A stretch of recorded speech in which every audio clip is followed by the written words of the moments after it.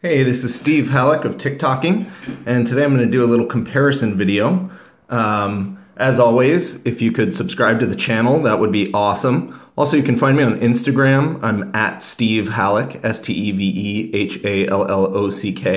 I just made my Instagram public, so I post a lot of cool watch shots there and stuff for sale and things like that. Anyway, let's get on with it. So today I have two watches. One from Glashutte Original and one from Lange. For those who don't know, both of these companies are headquartered in a small German city called Glashutte. It is just sort of outside of Dresden, and they're kind of right down the street from each other. Lange is now owned by Richemont, and Glashutte Original is now owned by Swatch Group, but they both produce their watches there in Glashutte, and they're both just amazing high-end brands. Obviously, Lange is sort of considered at the very, very tip top of the industry, and Glashutte is probably one of Swatch's greatest brands, but the price points are a little bit less than Lange watches. So let's look at both of them.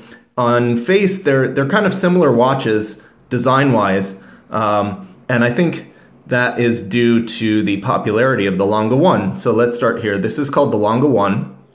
And Lange is a brand, I hope I get my history right. They were around in Germany, and then in the during World War II, their factories basically got destroyed, and they were then subsequently, I think maybe co-opted by the communists, and their factories taken over, and they basically stopped production. And then in the 90s, the brand was revived, and this was the watch that they came out with. So that's why it's called the Lange 1. And while it looks like a really sort of classic watch, at the time, this design was actually considered very sort of forward-thinking design. You have multiple indicators. You've got the time, you've got seconds, you've got a power reserve, and you've got a large date.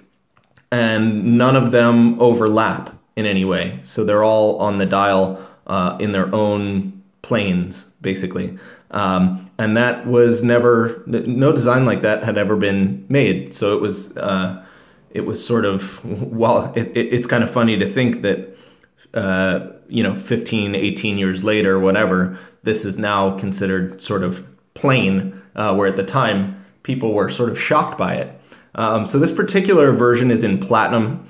People call this the Stealth. They made two platinum models, serial production models, one with a silver dial that people called the Stealth, and one with the black dial that people called the Darth, like Darth Vader. So this is the Stealth model in platinum, with the silver hands, everything sort of silvered out, which is hence the Stealth name. On the back, you've got the typical beautiful Lange movement, the gold chatons that the rubies sit in. Chatons are like these little kind of cups, basically, that ruby pivots are set into, and the blued screws. This plate is called a 3/4 plate, and it's very traditional in German watchmaking.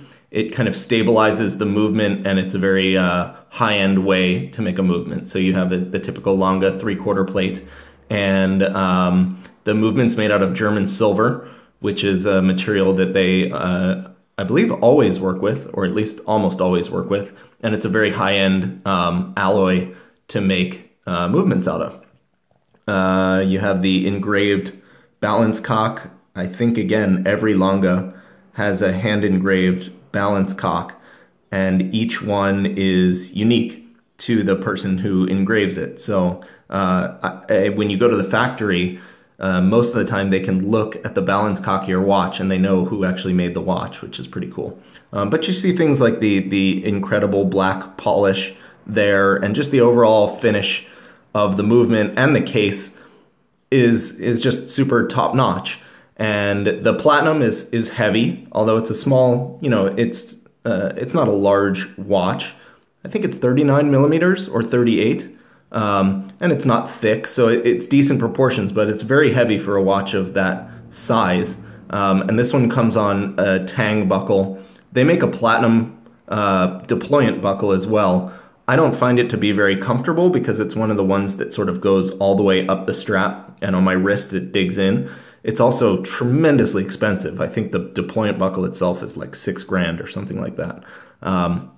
So functionally, I guess the only other thing to go over on this is it has a really long power reserve, and each of these dots marks a day. So you have 1, 2, 3, 4, I think it's a 5-day power reserve. 1, 2, 3, 4, 5. Yeah, that's it. And the date wheel changes with this pusher here. It doesn't change through the crown. So if you want to change the date, you push and your date changes. So that's the Lange. Let's take a look at the Glashutte. So this one obviously is in rose gold. This is an older model that they made about the same time that Lange 1 was being made, a little bit later. But they obviously took some of the styling cues of that watch. You've got the power reserve over here, you've got the large date, but on this one you have the seconds and the time overlapping, so it changes that design aspect a bit.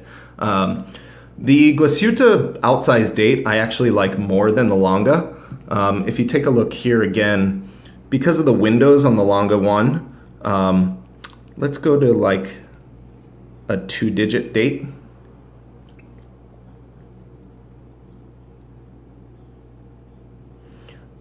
You can tell, especially in person, that these are on 2 different planes. The 10's digit is higher than the 1's digit, and it's not like bothersome, but I just don't like it quite as much as this execution of a big date, where they're like interlocking wheels basically, and they're on the same plane, and it's just a little bit more even. So I really like that. I like the gold hands on this one. They stand out a lot. And then this one comes on a deployant buckle, which is cool. But also check it out, this is automatic. So it still has the 3/4 plate, which is, you know, the traditional German way of doing it, but it's automatic. It's got an automatic rotor. Also has this engraved balance cock, but you can see the overall finish of the movement is just not quite as good. You don't have gold chatons, well, anywhere. You've got the rubies here under the automatic winding. The polish isn't quite as good. The, you know, just overall fit and finish of it is not quite as good. It's still amazing and really better than anyone needs in a watch. But you can tell when the two are next to each other that the Lange is just a more expensive watch and a nicer watch. That being said, I think these are really incredible value.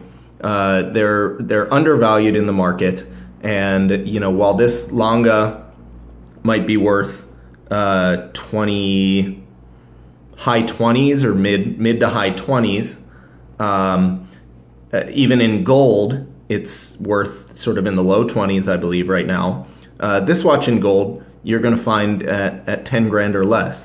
So I think when you look at it like that, the Glashutte really provides a lot of value, but it definitely, when you hold the two of them next to each other, it is just not quite as nice of a watch.